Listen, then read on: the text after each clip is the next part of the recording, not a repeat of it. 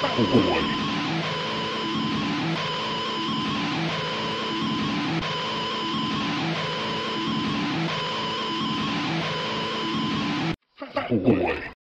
let's build our frame. I went ahead and printed out the templates and put them together. I want to show you what I'm actually going to use to cut it out with. It's a drywall bit. It's a guide point drywall bit. It looks kind of like an end mill for a CNC machine. It's used for drywall, cutting around like electrical boxes, outlets, lights, what have you. So what I'm actually going to do is I'm going to chuck this into my drill, and I'm going to use it as an end mill, like a CNC, except it's human powered and there's no numeric control. I'm just going to push the material through and cut the wood. What's nice about this is since it's got a guide point where the flutes actually end, I'm able to adjust the height of the bit, and that actually controls how fast the wood will get cut through. If you don't adjust it enough, the cutter will actually grab the wood and it'll be hard to control. If you don't put it down deep enough, then you won't be able to cut it at all. It'll just overheat the bit. And we're just going to push it through, and we're going to come as close to the edge as possible. And we're going to leave a little bit exposed, and then I'll come back with, a die grinder or sandpaper or belt sander, Dremel tool with a sanding disc, and then we'll be able to clean it up. It won't quite look CNC, but it'll look pretty close. It'll look pretty nice if we put any effort at all into it. And these are just drywall cutter bits. You get like 4 in a pack, 5 in a pack for $7-8. Get them at Lowe's or Depot.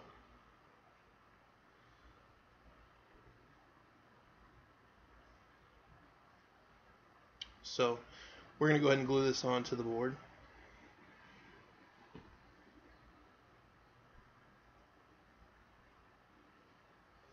So this is my material. It's 3mm 1/8 inch plywood birch from Michael's. You could probably get it anywhere that sells crafts or a hobby store. It's actually made by Revell Monogram. I've joined my pattern and cut it out a little bit. I'm going to be able to use this section and use that section. I need 2 pieces, so I'm going to cut out the top, stack it, cut out the bottom, and I'll actually be able to cut the profile out all at once so both pieces are the same. I'm going to glue it down, and once I get it cut out, I'm going to move the entire cutout, move it there, and I'm going to cut it out again. Again, like I said, so I have 2 pieces that I can cut out at the same time, and I'm going to join them together using screws. I'm going to use some CA glue. It's just gap filling CA glue. I'm going to move this up a little bit just to give me kind of a point of reference of where to start gluing. And I want to use liberal mounts to get it stuck to the wood really well. Just put it on, bunches of it. Don't have to be careful here, just throw it on there and then lay your template onto the wood, into the glue, and then press it down. You don't want any bubbles, so make sure you get all the bubbles out if they form underneath the paper.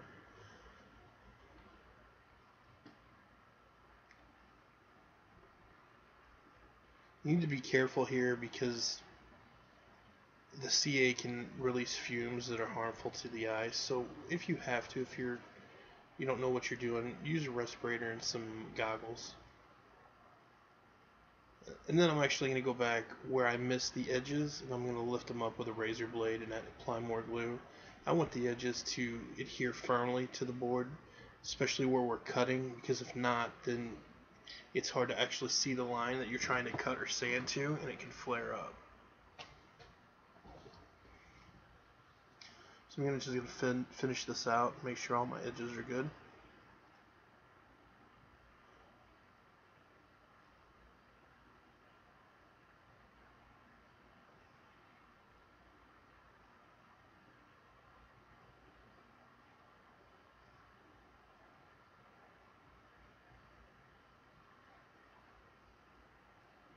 Let me go ahead and cut it out now. I'm not going to show it.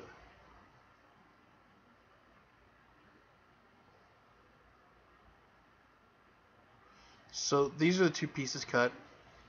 As you can see, it's not anything particular. I just made sure I was able to cut the profile out without actually cutting any of the lines off. And then I just cut another piece that was about the same size, and I'm going to actually put them together. I'm going to drill some holes, 2 holes, and that will allow me to screw them together so that they stay together and they don't move while I'm cutting them. I'm going to go ahead and cut the entire thing out. I'm going to drill all the holes, and then I'll separate them and then cut the insides out of the top. So I'm going to take my mechanical punch from Harbor Freight, and I'm going to make a couple punch holes. I'm actually going to punch all my drill points so that the bit doesn't walk. And these center marks are marked for you, so there's no guesswork, just punch them out.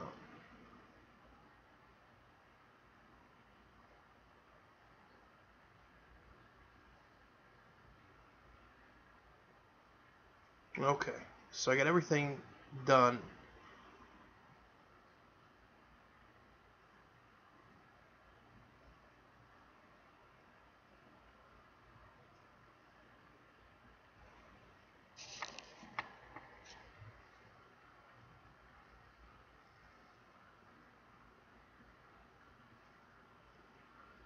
Alright, so I have it secured together with 2 screws and 2 nuts.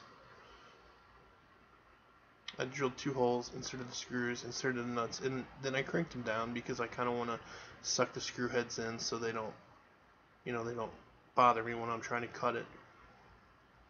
So this is a drill press. I got to set it up. This is the towel bit, and if you look, I don't know if you can see it well, but I actually have a little bit of the part of the bit where it starts smoothing out and it doesn't have the flutes sticking up to help me control the feed rate so that it doesn't grab the wood and want to pull it. I'm going to kick this on, and I'm just going to press it into the wood, and it's going to jump on me a little bit, but you press and you hold and you'll get a feel for it, and you just start pushing that cutter around. Push that wood through that cutter. And you don't want to come right to the line. You want to just come near the line, because you're going to come back and want to sand that all down nice. It takes a little time to do this, but I find this works really well for me. I can make radius cuts easily. I can cut in tight corners. Things that I really can't do with a bandsaw or scroll saw for when I don't have them, so I have to use what I have. But I just take my time and get as close as I can without actually touching the line. That's very important, so I can sand it to final shape.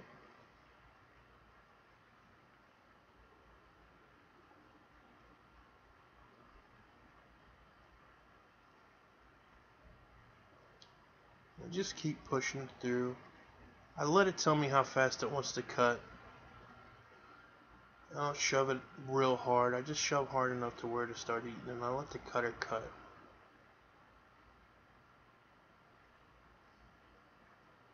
If you push too hard, it can overheat the bit and actually cause the bit to break, as you'll see right here.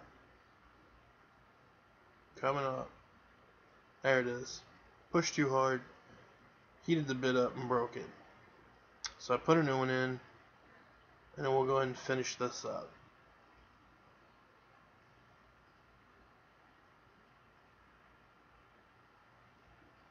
Doing this in real time, you can see how smooth it cuts.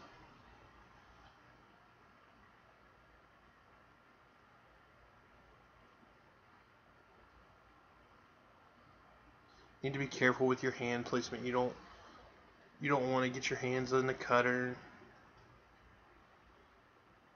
That'd suck. I'm about to get it cut out.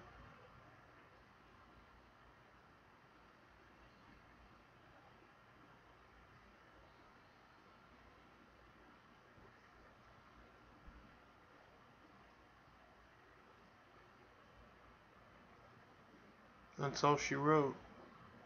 Go ahead and knock the edge off a little bit. That's the frame cut out.